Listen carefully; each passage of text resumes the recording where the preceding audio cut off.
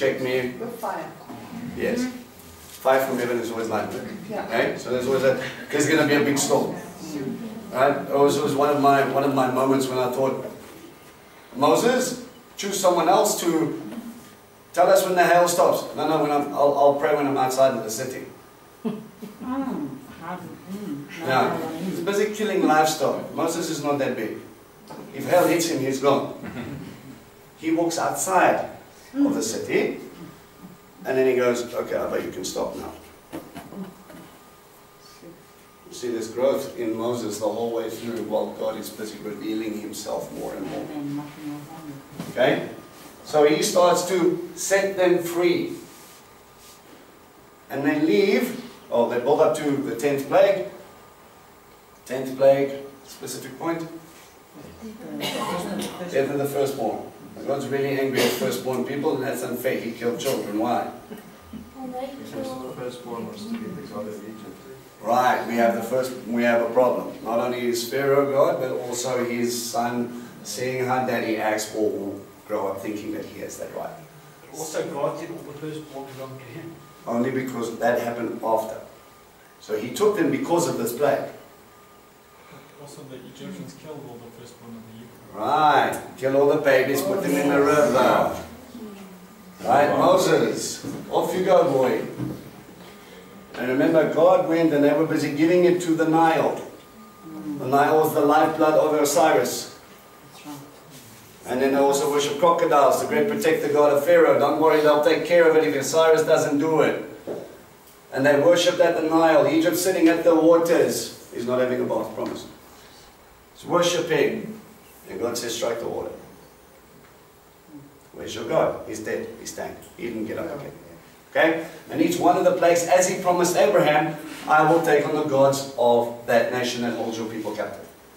Sorry, Vince, I don't know if I missed it, but I still don't understand why Rosh Hashanah is considered New Year if Pesach is in the beginning of the year. Because the Shemitah cycle, the sabbatical years, and the Jubilee year are counted from Yom Kippur. So every time there's a 50th Yom Kippur, it's in the time of Jubilee. Right? It's a strange cycle. Alright? It's just a cycle. It's just a cycle. Yeah, but he counts from time to time. So you have a biblical, physical calendar, and then you've got a different side to it as well. It's the same as when you look at these feasts. He's going from harvest to harvest to harvest. It's not a coincidence that those three harvests are the three pilgrimage festivals. Go up.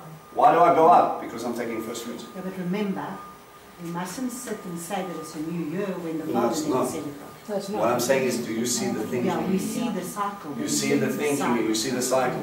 But there's a spiritual application to this, and this is a physical calendar. So we've got a physical calendar, and we've got other things underlying. Yes. Okay. So, Pesach gets him out, and then all of a sudden there's blood, and there's a lamb, and there's a sign, and Nick's going to go into all of those exciting things. And then there's going to be unleavened bread. Why unleavened bread?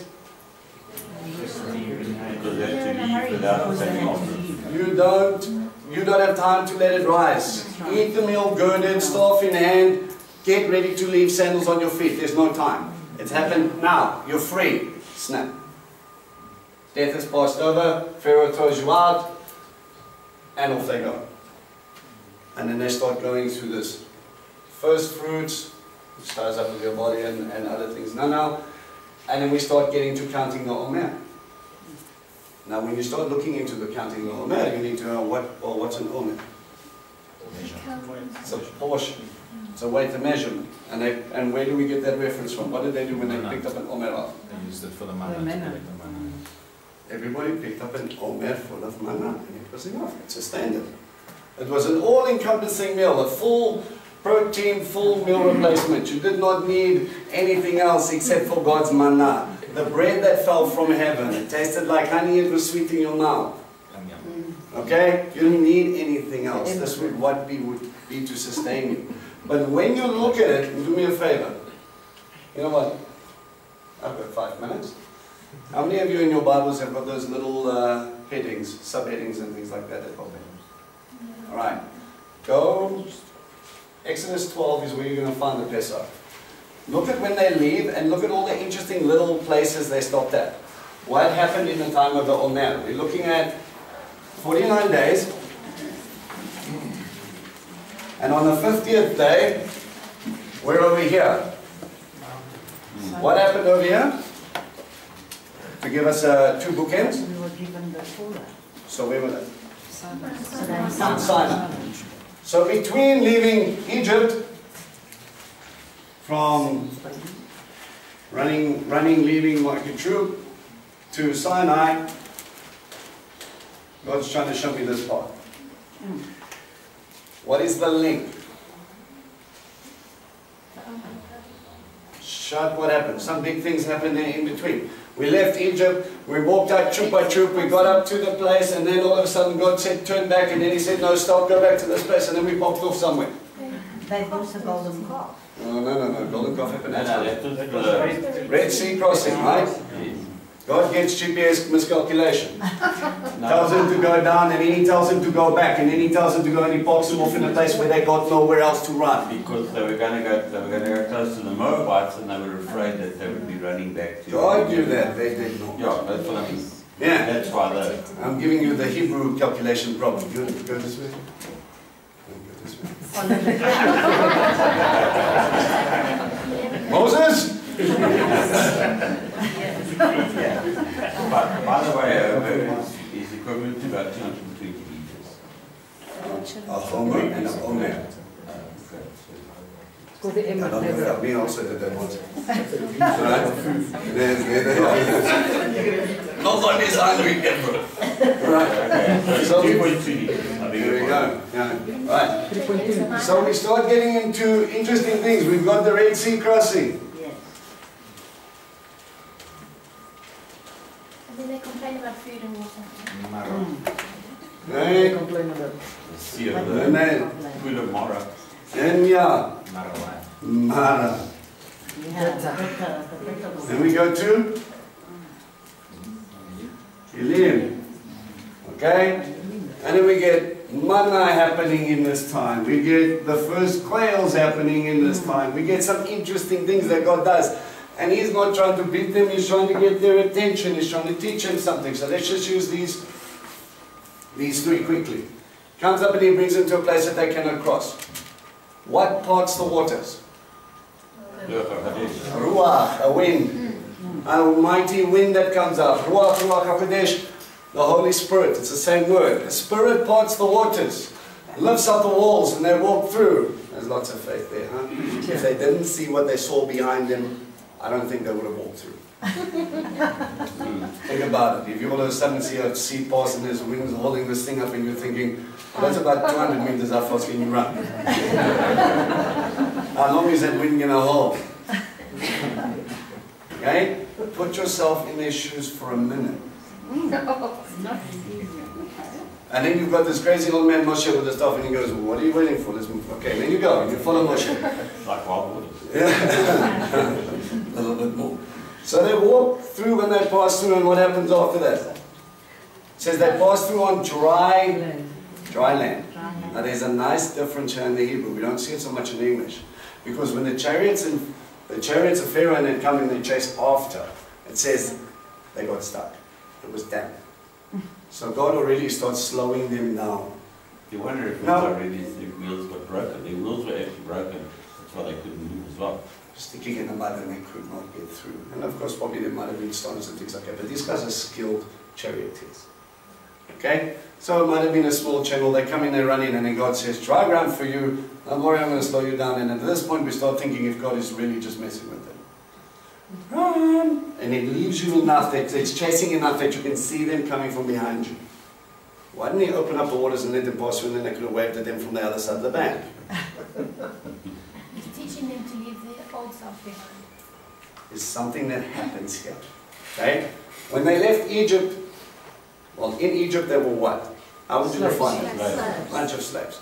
Slave mentality, Egyptian mentality. And that was probably the hardest thing that I had to deal with, of trying to get Egypt out of them. Trying to show you that you're not who they said you were, you're something more than that. How am I going to do this? Well, I'm going to take you to a place that you can't cross. Then I'm going to part the waters through my ruach, and I'm going to bring you out to the other side. When they left, Scripture says they marched out troop by troop. They left like a conquering army, but they didn't even lift up a stick. It was only the 10th plague that they said, we better put some lamb blood on the top of the doorpost, because otherwise we're also going to get it. It was the only one that God required of them. You need to do your part now. I've come 9 steps. Even more if you count Moses arguing at the burning bush and all the rest of it, setting up, keeping Moses safe, etc., etc. But you've seen 9 wonders. Do you trust me enough when I say death is coming, or are you going to listen? I think by then he got their attention. And he gets them going and he pushes them through, and they go through to the other side. When they get to the other side, the army rushes in. God says, water washes away. And all of a sudden, chariots and soldiers and that are gone. But you know, once again, yeah, Pharaoh must have had a lot of cheek to look at the water raised and say, I am still God. After all of that, saying, I will hold the water up. Knowing that they had destruction, Egypt, why wouldn't this destroy them also? Yeah. Stubborn. That's nice. So he goes off. And he gets to the other side and he sees that which was holding them in bondage gets washed away. And they get to see it. If they never saw it, how long do you think? Do you think, oh no, Pharaoh's gone around? They would have feared. He's going to come and get us again. It How can I walk in peace and sit at the Father's feet if I'm worrying about what's coming behind me the whole time? God knows how you think.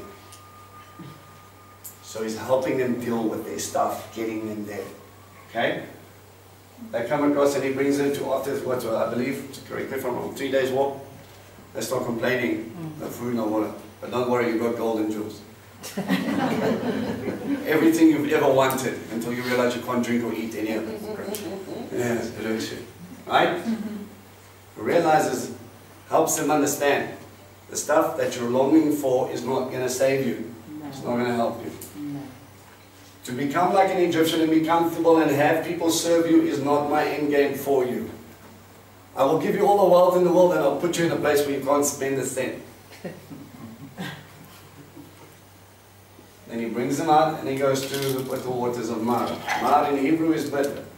He comes out, he says to them, what? Can't drink this? What happens? Huh? This is not a fishing boat. Stick or a staff? Stop. By God's authority, I heal the waters. I make your bitterness sweet.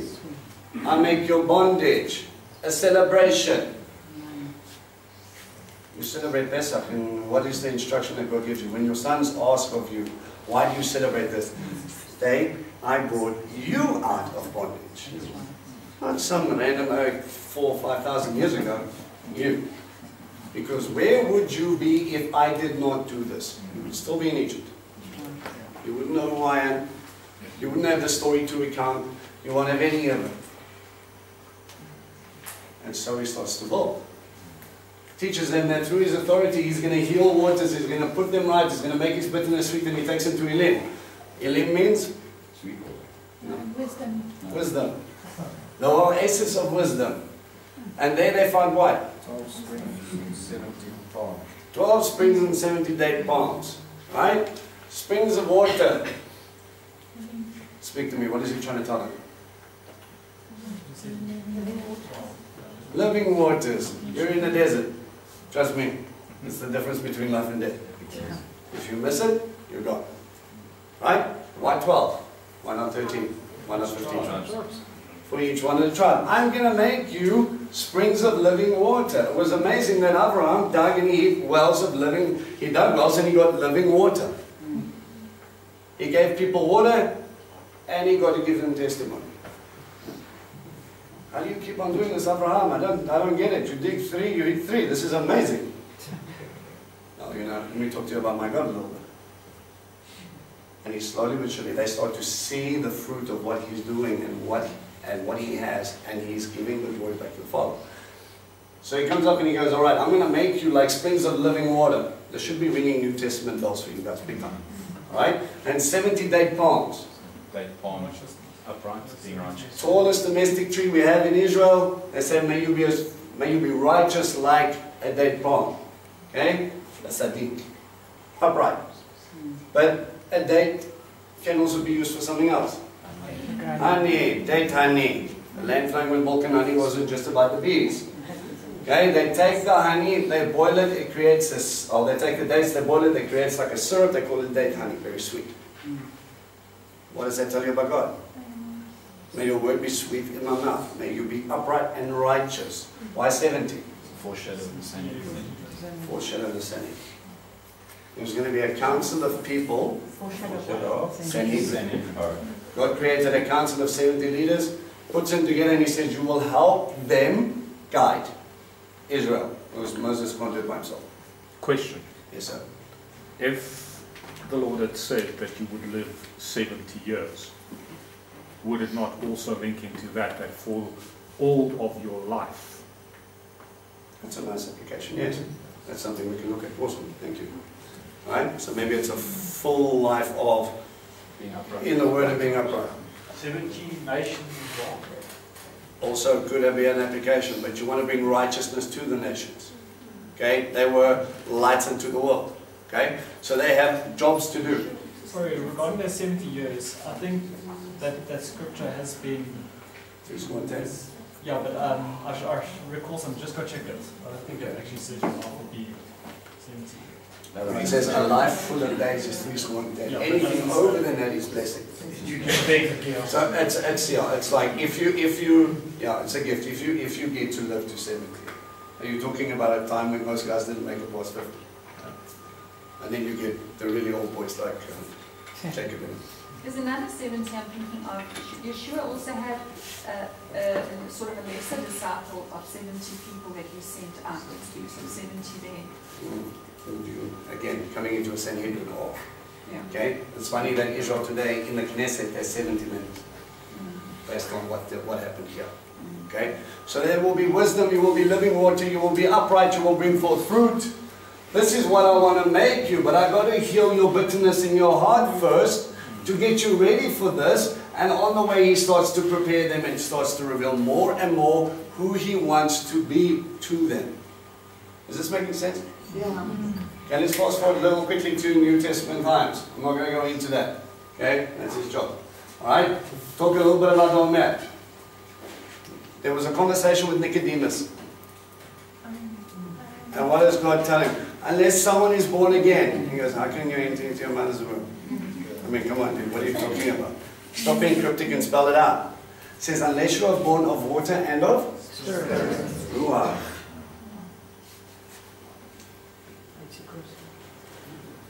Change the idea of who you are. You are not slaves to sin. You are not stuck in bondage. Mitzrayim, Egypt, means bondage. That's not who you are. I saved you, I'm bringing you out, and I want you to be free. Also. Free to do what? Free to follow. Free to follow. I'm going to tell you your bitterness, who you were, all your hurts. I'm going to take all that away. I'm going to heal you from the inside by the authority, the staff, that comes from God. Wisdom. Righteousness. If you drink of the spring, rivers of living water will come out and flow from you. You will become that spring in a desert. You will not live by bread alone. It's not only Torah, but Messiah is Torah. And he's slowly but surely talking about this stuff in the backdrop, building up to Pesach and crucifixion. And if you want to do a nice little parallel with the plagues, look at the miracles that happened before. And you will find, I am the Messiah. I can distinguish between who's my people and who's not. And he does miracles that no one else has ever done. I have no equal. And he's all building up to that one point. That Pesach lamb. Go and do a study. It is interesting that the big miracles, the blind man from birth was all set up there right at the end because he wants to show them, guys, you've seen prophets before me, but no one ever has done this. Okay? So he builds up. Gets them to, and he makes this link of, if you want life, take an Omer full. You starting to see the link? It's not just about an omelette full of stuff. Mikvah, baptized, be healed, become wisdom, eat of me. And when you do, then you get to Shavuot. Have I lost anybody? Right. Shavuot, what happens? Torah first. Covenant. Shouts down from the mountain. This covenant comes down and he gives him a sign. This ketubah, this wedding contract. The sign and symbol of Shabbat. And who writes on the tablets? The Ruach. In our Bibles it says the finger of God. That's a Hebraic idiom for the Spirit. Right. So the Holy Spirit writes the 10 Commandments, or the Decalogue, the 10 words, which we know is just headings of a whole bunch of other stuff that Torah talk about, right? Okay, you want to talk about idols, there are sections in Torah that talk about idols. They go together, okay? And we have this wedding contract. What would normally happen? Why do I have 2 stone tablets? So normal treaties. So it's a normal covenant, one copy for you, one copy for me. Right. Okay, so I have a copy, you have a copy. What would normally happen in a normal everyday scenario? You and I enter into covenant, what happens? We both keep copies, and if one goes astray, we can reference our own copy or make them reference their copy. Right. So we've got our contract, and if our sons forget about what we agreed about, we've got it written in stone. It does not change. I've got Daddy's signature at the bottom here. Your father signed it. Guys, come on, here we are. You have to adhere to this thing. And we put it there and we keep it. But God does something crazy. He doesn't take his copy that we signed and he takes it up into heaven and he goes, yeah, next time you guys forget, here's my ammo. What does he do? He writes it on the heart. No. Build a tent, a mishkan, a place of meeting, a holy house. There's like 3 different names for this place. And then he goes in and he says, build the ark of the covenant. And you stick it in there. And where I rest my feet, that bad boy's going to be right up by Daddy's leg. And if you think you can walk in there and steal my contract, you've got another thing coming. But the problem is he doesn't just keep his one, he takes both. Listen to the heart of the Father with us. He comes down. He talks to a nation. He enters into this wedding contract. Tells them to build a marriage tent. And he puts it in the safest place in the house.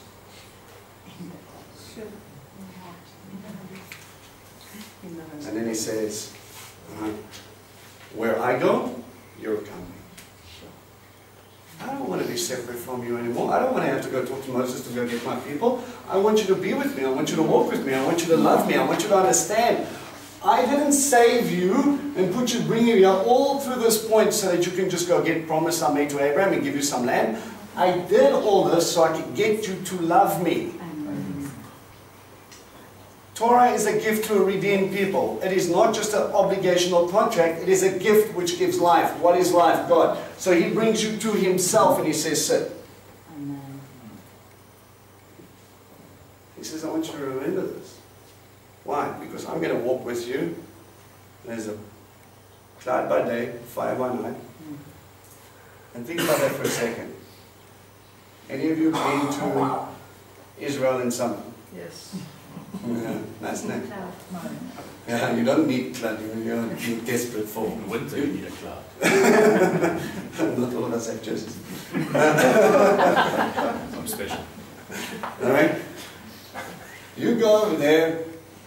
Tanya and I had the fortune and misfortune of making this mistake once. It was honeymoon. Go to Eilat. Nice. In June. Very lovely.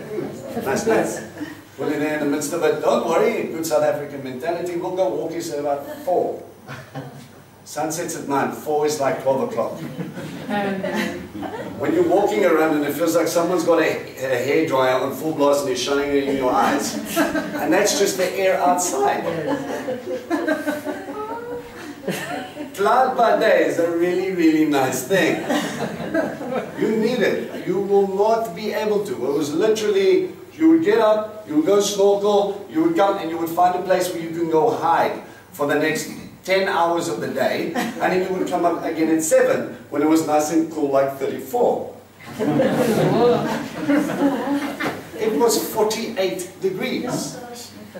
It's not comfortable. Right? These guys walked in the wilderness. Look at your timelines. This is around March, April. 50 days later. Yeah. In the desert having a wonderful time. And then, well, let's carry on, walk just a little bit. In the desert, you freeze to desert now. So a little bit of fire is not a bad thing. These were just awesome symbols of look who I am. He's literally keeping them alive. So he saved them to bring them unto himself, to betroth them. And this was a big thing, guys, I really need to hear this. Their sole intention was to get out of Egypt. Once they were out, they realized that the covenant made with Abraham and Isaac and Jacob was true, so there was a promised land that they were going to go to. Hallelujah, we're going to the promised land. I have my wealth, I'm going to go buy a piece of land, and I'm going to go live my dream. And if it was up to them, they would have ran right past Sinai, and they would have bolted into that land, and they would have just become Canaanites. God stops them from running. You can't run far if you don't have food and water. So you learn to sit at his feet. You learn to rely on him. You learn to move when he moves.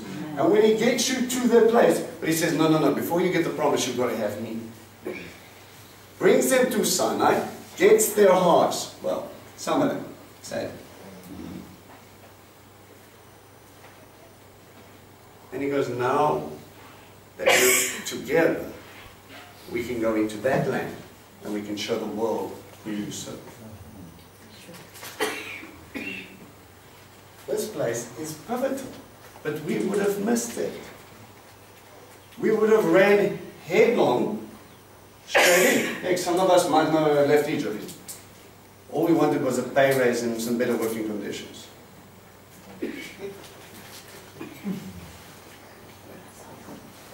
We don't like the consequences of sin.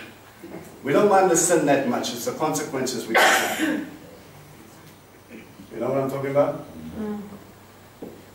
When God reminds you that you're running from Him and He decides to put your back out for 3 days so you can't move. Or your toe. Or He gives you a blinding migraine. And you go, oh, this is terrible. How can He do this? Oh, but you need to take this away from me. He says, but if I don't chop you up now, you've gone down the road. I need you to slow down. That I realize that I gave you strength to serve me, not to run my race. Not to go and be God to yourself. And He gets them out, and He gets them betrothed, and then they start walking along.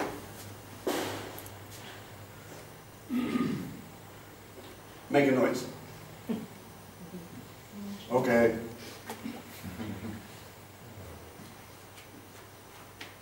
Why? Oh, don't worry, you'll understand later. These are what we call the unfulfilled or feasts that are still going to be given more meaning later. When He starts to come and He starts to do some cool things. Yom Kippur. Coming in where God gives you an opportunity once a year. Once a year to wipe the slate clean. Why? How many of you like running around apologizing to everybody you've offended? No? It's not a big thing for you? That oak you growled at on the way here because he cut you off? Sorry, I'm having a bad morning. Do we stop at all? You offend your brethren? You offend your family?